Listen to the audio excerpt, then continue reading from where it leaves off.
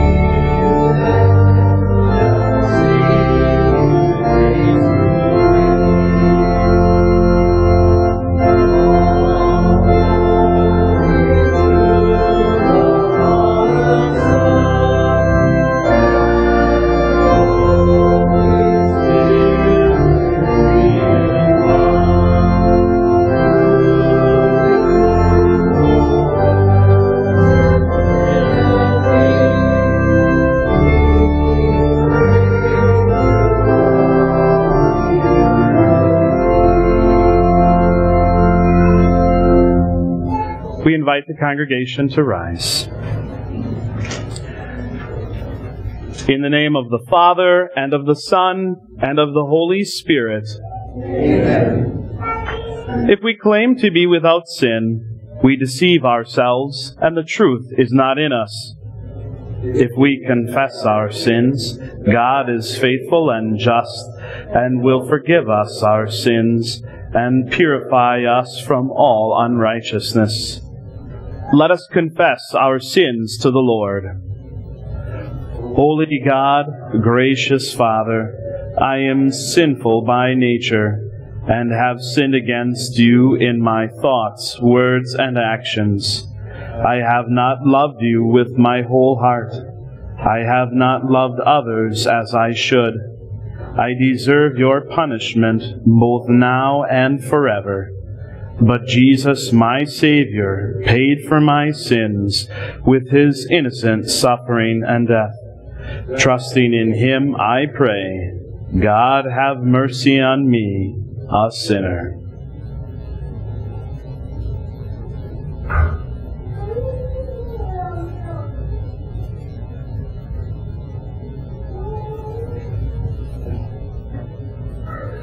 Our gracious Father in heaven has been merciful to us. He sent his only Son, Jesus Christ, who gave his life as the atoning sacrifice for the sins of the whole world. Therefore, as a called servant of Christ, and by his authority, I forgive you all your sins, in the name of the Father, and of the Son, and of the Holy Spirit. Amen. In peace, let us pray to the Lord. Have mercy. For the peace from above and for our salvation, let us pray to the Lord.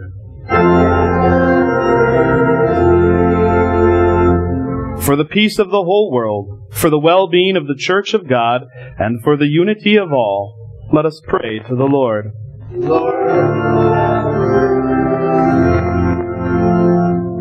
For this holy house, and for all who offer here their worship and praise, let us pray to the Lord.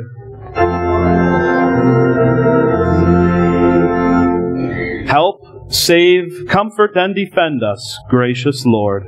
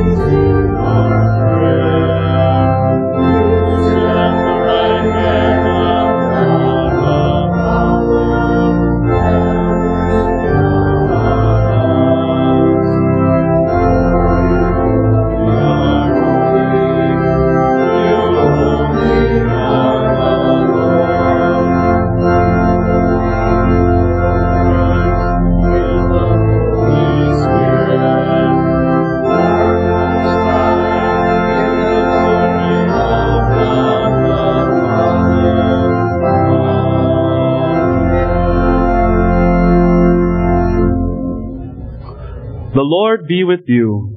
And also with you. Let us pray. O Lord, you granted your prophets strength to resist the temptations of the devil and courage to proclaim repentance. Give us pure hearts and minds to follow your Son faithfully, even into suffering and death. Through your Son, Jesus Christ our Lord, who lives and reigns with you and the Holy Spirit, one God, now and forever. Amen. Congregation may be seated.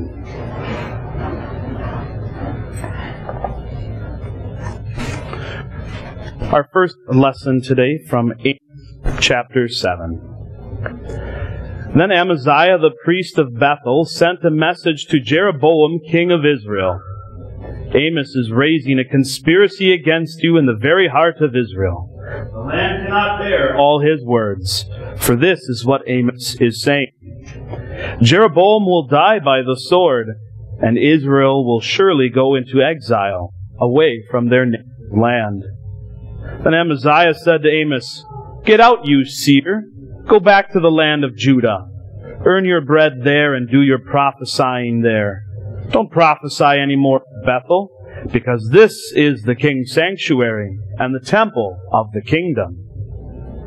Amos answered Amaziah, "I was neither a prophet nor the son of a prophet, but I was a shepherd, and I also took care of sycamore fig trees.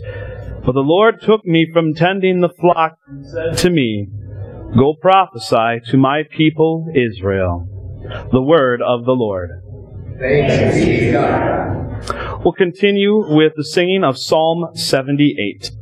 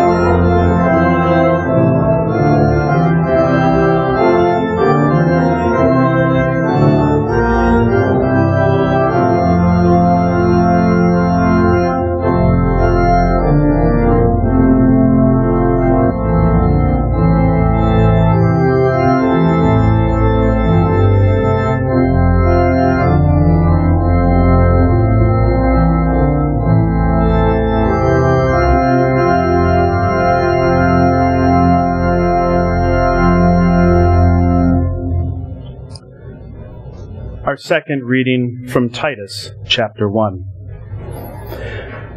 The reason I left you in Crete was that you might put in order what was left unfinished, and appoint elders in every town as I directed you.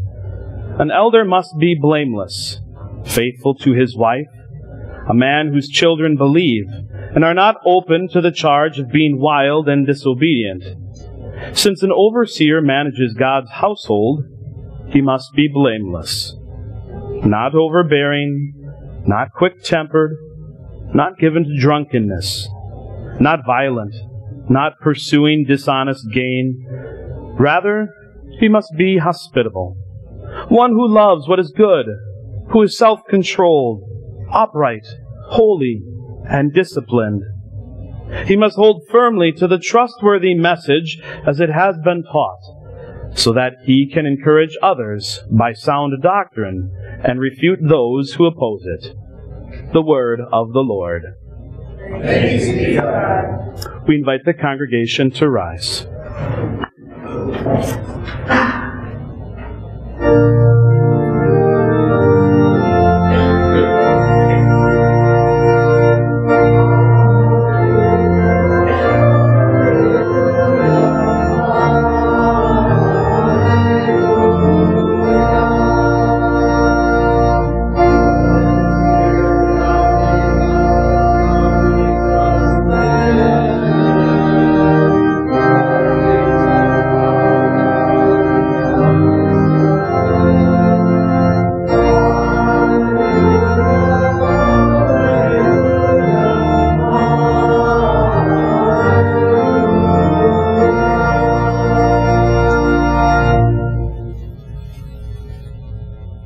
Gospel of Mark chapter 6. This will also be the basis of our message this morning.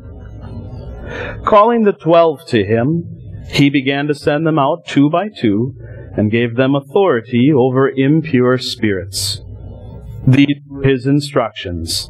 Take nothing for the journey except a staff, no bread, no bag, no money in your belts. Wear sandals, but not an extra shirt. Whenever you enter a house, stay there until you leave that town. And if any place will not welcome you or listen to you, leave that place and shake the dust off your feet as a testimony against them. They went out and preached that people should repent.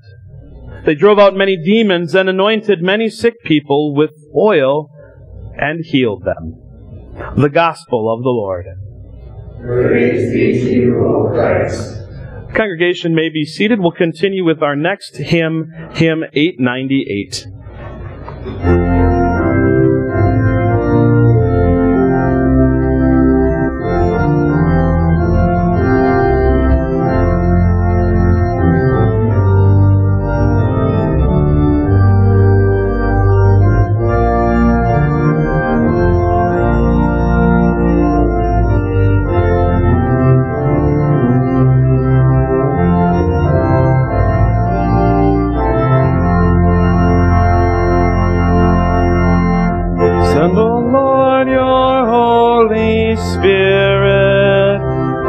Servants now we pray. All be faithful shepherds, misled astray. Your teaching to proclaim, to adore your holy name, and to feed your lambs, dear Savior, make their aim and soul endeavor. You, Lord, yourself have called them.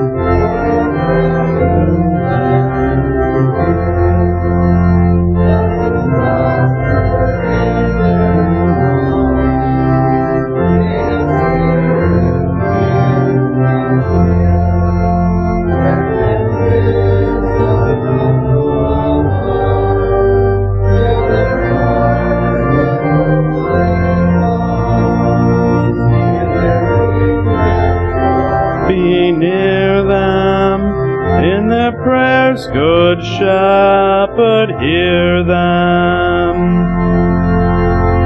Help, Lord Jesus, help them nourish our dear children with your word.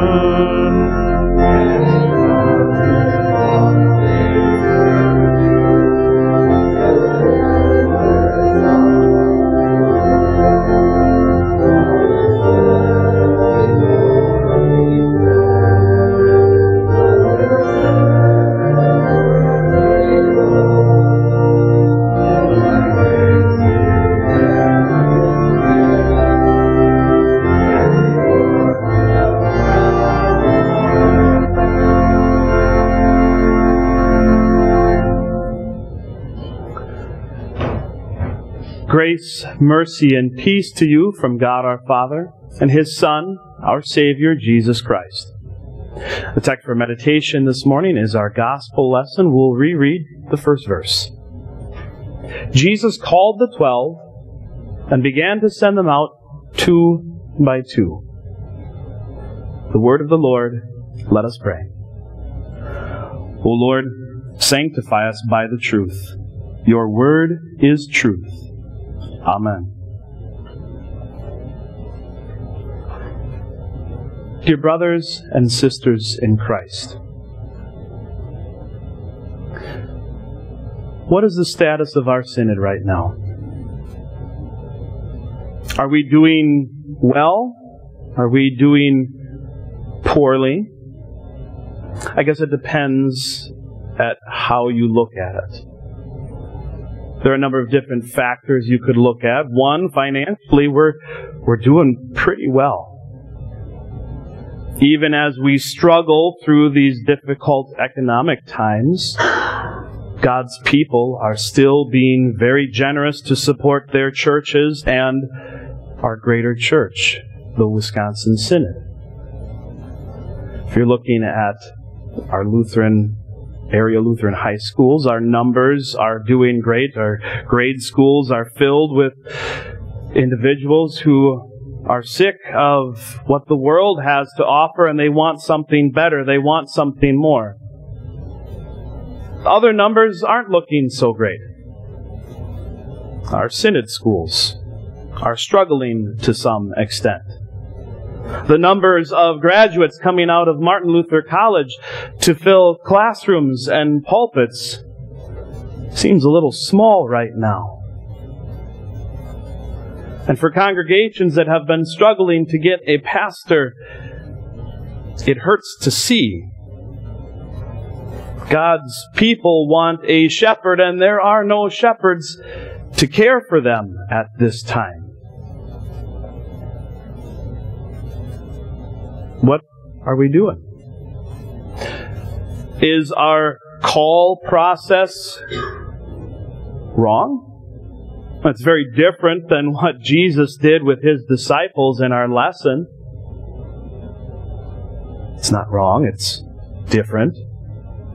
And if you look at the call list on a weekly basis, it seems like for every one pastoral call that is accepted, there are 15 to 20 pastoral calls that are returned, and they stay at their current ministry. Jesus sent out His disciples on a special mission in a special way. And that doesn't mean that we have to mimic that exactly in order for us to be successful as a church body. And as we dig in to see what Jesus did with His disciples, we see that we in fact are successful. Maybe not always in an earthly mindset, but when you look at the heart and core of what Jesus wants, He wants the gospel preached to all. Jesus had gone back to His hometown. The people there knew Him, they grew up with Him, and His ministry was not successful there. The people rejected Him. They were too familiar with Him and His parents. How could this man possibly be the Messiah that we're waiting for? And they rejected Him. They rejected the bread and water of life. And so he went elsewhere as a condemnation against them. He performed miracles. He taught the Word. And then he sent out his disciples to do the same. Now it's your turn, he said. He sent them out 2 by 2 with, from a worldly perspective, not many resources. What did he say they could take? Well, they could go in pairs of 2. So they'd have a confidant, they'd have a support system between the 2 of them. They could carry a staff, which was certainly beneficial at that time in that place.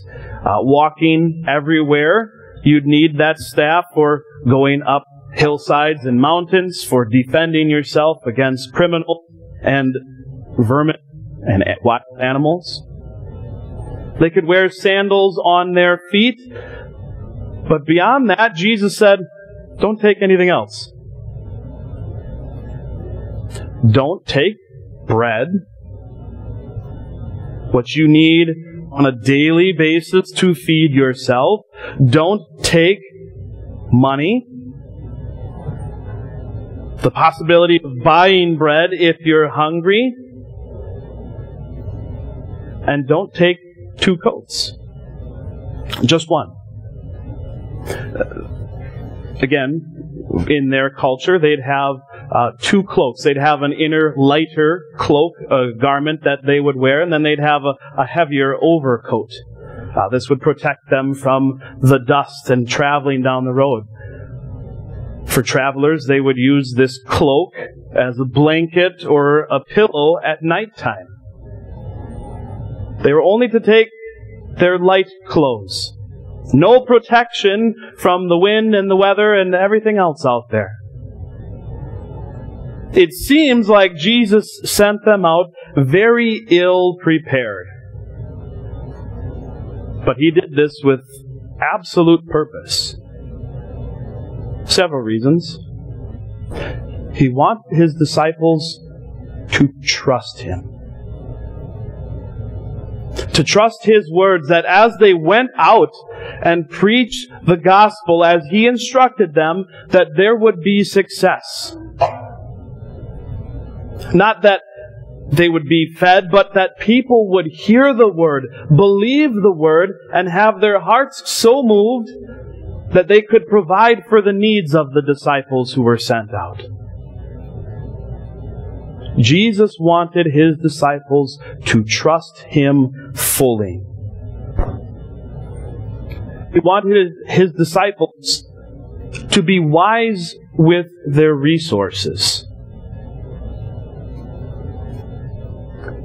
A child who earns birthday money and seems to have money bursting out of their pockets, and they just want to spend it.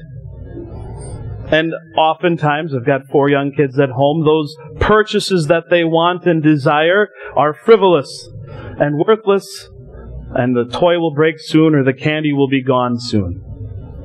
That's what happens when you have a lot of resources. You don't spend it wisely. But for these disciples, they were very limited with what they had. They had to be very particular how they would spend any of their resources. And similarly, if they had a lot of resources, it might burden their journey more than just the weight. It might cause them to not do the task at hand. If they had money in their pouch and a cloak on their back, maybe they wouldn't have been too motivated to go out and preach the message. They tried once, nobody responded, so they said, well, we can just hole up outside of town for a few days. We can go into town and buy some food if we need it. And then at the end, we can just go back and tell Jesus it didn't really work out all that well. And they would have trusted in that wealth rather than in the promises that Jesus had given to them. And I think all of these principles still apply to God's people and God's church today. I don't hear very often about a lottery winner saying, I'm going to give $1 million to this church and this ministry and this school. I've had that thought in my head. Perhaps you have too. If I ever won the lottery, boy, a lot of people would benefit from this. Great Plains Lutheran High School could build a greenhouse. We could build a football field. I could help out all of these struggling churches. I could give more money to the Synod and to MLC to finish various projects. Boy, wouldn't that be great? It would be great to an extent, but there would be a problem with that.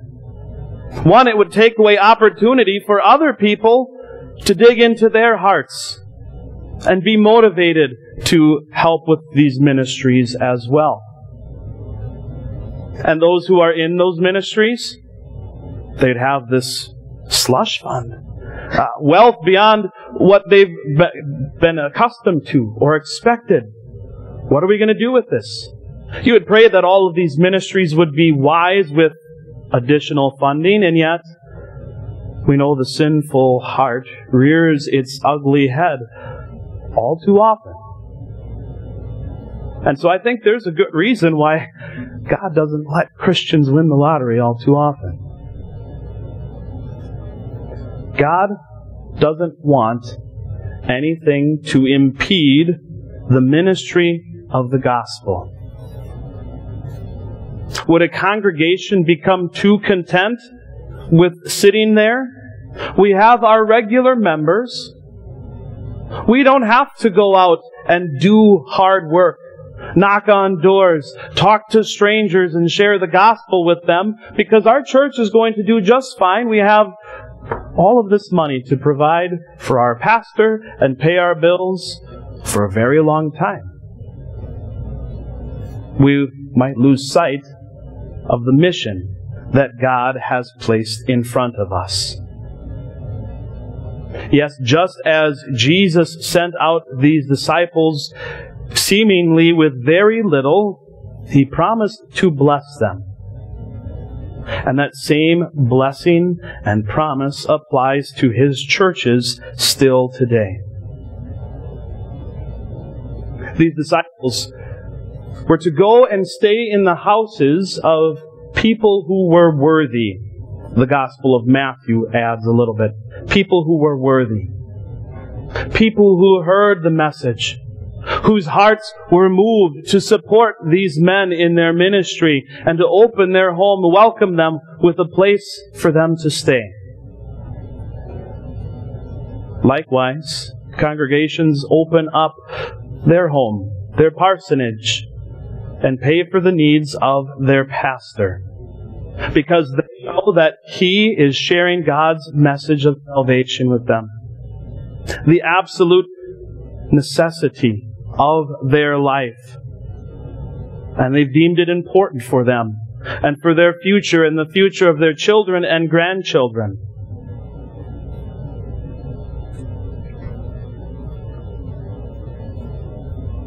As Jesus sent out the disciples, He didn't offer them a whole lot physically.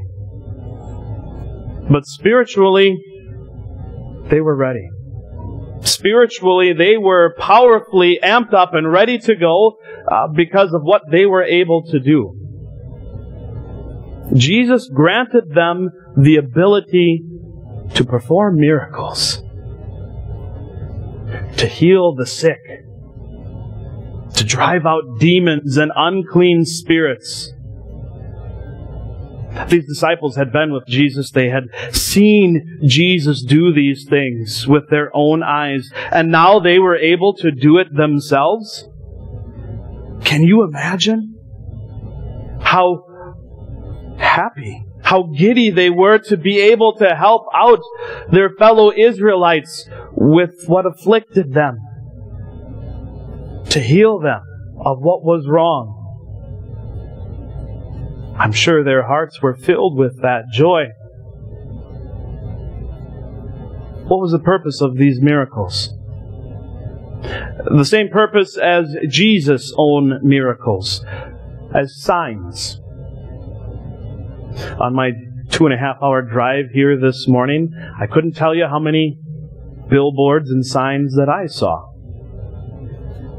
Lots of information out there to get your attention to focus on one thing. Whether it's buying some fast food, or where do I turn for my roofing repair because of the recent hailstorm. Those signs get your attention. They draw you in. The miracles of Jesus drew people in, not so that they could make Him their king of this life, but so that they could hear His words. And He gave the same opportunity to His disciples. Let the crowds come to them, not so that they could be superstars and celebrities, but so that they too could share the message of Jesus. The powerful Word of God.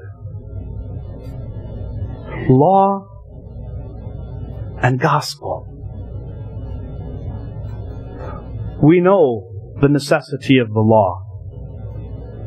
We know the sinfulness of our hearts. We know the sinfulness of the world enticing us on a daily basis. And we need to be reminded of the law, that we are sinners, that we are deserving of death and damnation apart from God and His love. That's a message that the disciples had to deliver. For those who rejected them, they were to walk out of town and shake the dust off of their sandals back at the town. This was a great insult to them. Because the people were saying, we don't need God, we don't need this message that's being proclaimed to us. And they wanted nothing to do with God.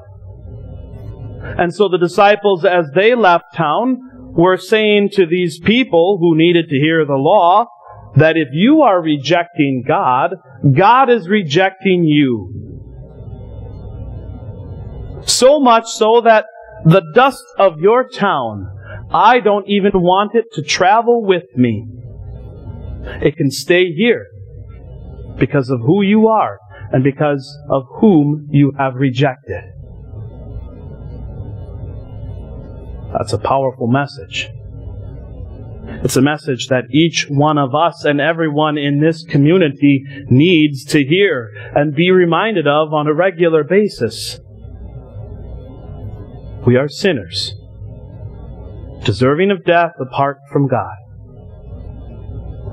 But that's the beautiful part of the Word of God, is that there's a second part to that message, another most necessary message, that God does indeed love sinners. That God has forgiven His people. That's the reason why Jesus came into the world, so that He might suffer and die for all of our sins, not so that He could perform miracles, not so that He could send the disciples out so they could perform miracles, but to die. To make that once and for all sacrifice for every soul on this earth. That was Jesus' purpose. That is still His purpose today, and that is the message that He wants continually proclaimed from pulpits in churches across the world.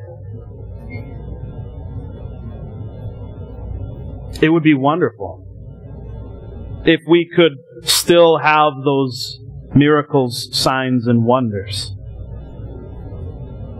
To stand in front of a church, to heal disease, to heal sorrow and suffering, would be a joy and a delight. People would be flocking to churches to see these miracles. And we could say, of course, they would come and they would always hear the Word of God too. They would hear of Jesus' love. But many people would come only for the signs and wonders. And they would close their ears to Jesus' love, only wanting what could benefit them immediately and temporarily, failing to see the great necessity of Jesus for their eternal lives. Jesus sent out the 12 with power, with signs and wonders, with a powerful message so that God's kingdom could be proclaimed. And God's kingdom is still proclaimed today by pastors and churches all over. Because that is how important this message is. This message will never be lost. The Spirit will ensure that. It is a serious task that must be completed. It's a serious task that you have undertaken. Supporting a full-time public minister to preach to you from the pulpit every Sunday.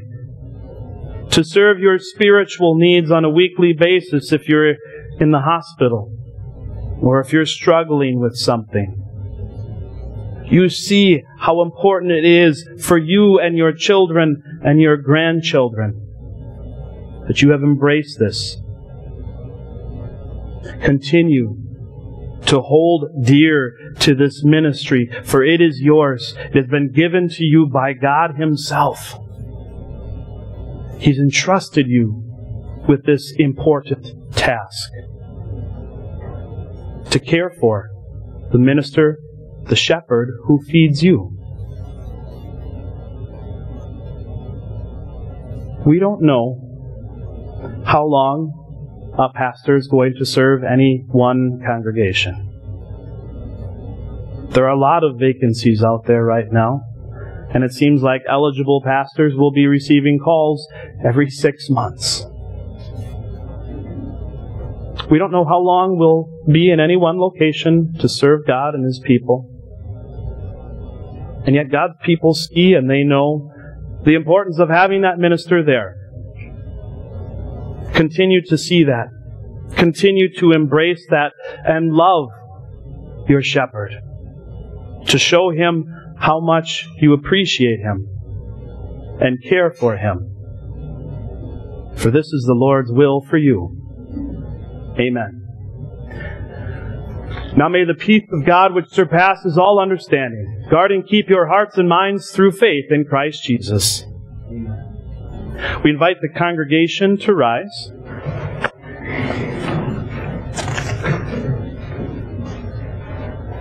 And we join in confessing the Christian faith using the words of the Apostles' Creed. I believe in God the Father Almighty, maker of heaven and earth. I believe in Jesus Christ, His only Son, our Lord, who was conceived by the Holy Spirit, born of the Virgin Mary, suffered under Pontius Pilate, was crucified, died, and was buried. He descended into hell. The third day He rose again from the dead.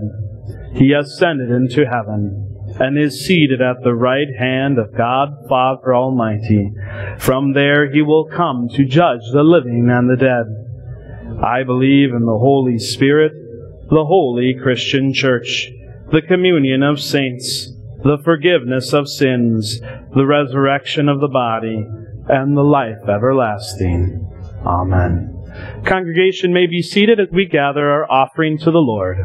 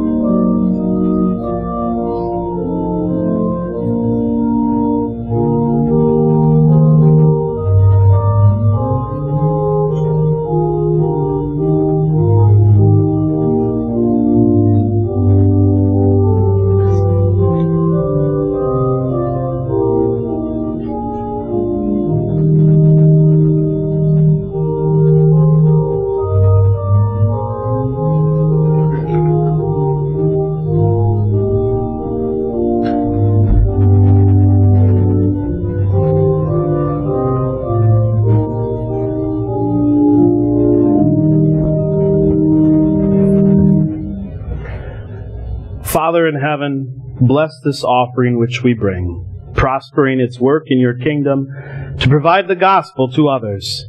May it be followed by our regular gifts, each generously and cheerfully given.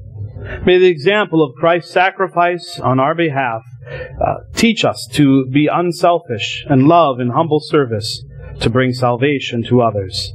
In His name we ask it. Amen.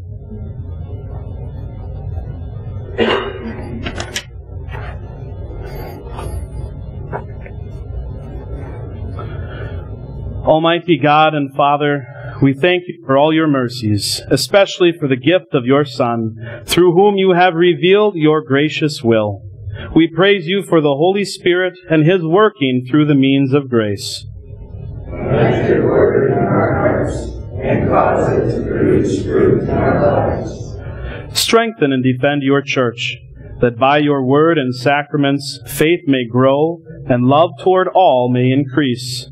Support all who spread the light of your truth throughout the world. Keep our children in the grace of their baptisms. Enable their parents to train them in lives of faith. Raise up Christians to serve you in the ministry of the Word and in all godly walks of life. Preserve our nation in justice and honor. Guide and bless all who make, administer, and judge our laws. Give them wisdom and all justice and renewal. Let your blessing rest on planting and harvest, commerce and industry, medicine and science, the arts and culture. Protect all who travel, and care for those whose work is difficult or dangerous. Be with all who devote themselves to any useful task. Comfort all who are in sorrow or need, sickness or adversity. Remember those who suffer persecution for the faith. Have mercy on those for whom death draws near.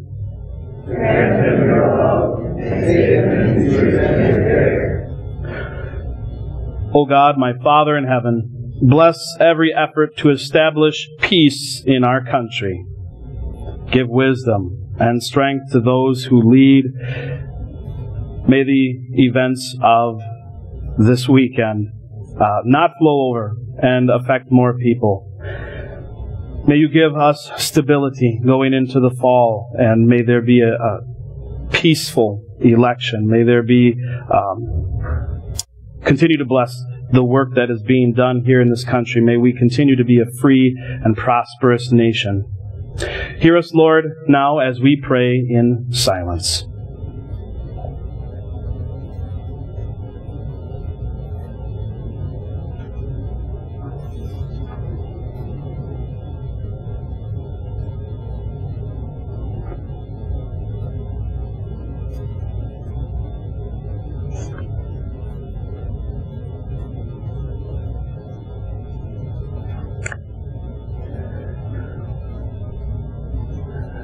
We remember with thanksgiving those who have loved and served you, who now rest from their labors. Console those who are mourning or living with sadness. Lead us in true faith, and bring us at last to the joys of heaven. Grant us these things, Father, for the sake of Jesus, who died and rose again. Amen. Congregation may be seated. We'll continue with singing our next hymn, 895, Preach You the Word.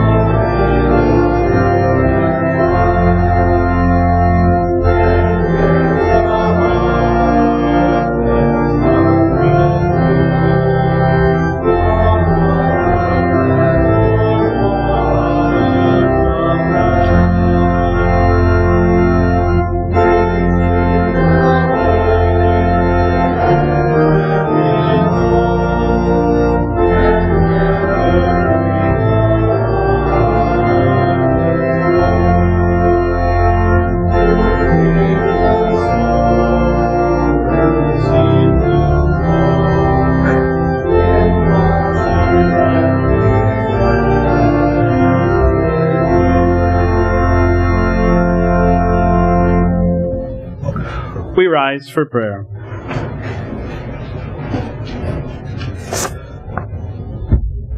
Blessed Lord, you have given us your holy scriptures for our learning. May we so hear them, read, learn, and take them to heart, that being strengthened and comforted by your holy word, we may cling to the blessed hope of everlasting life.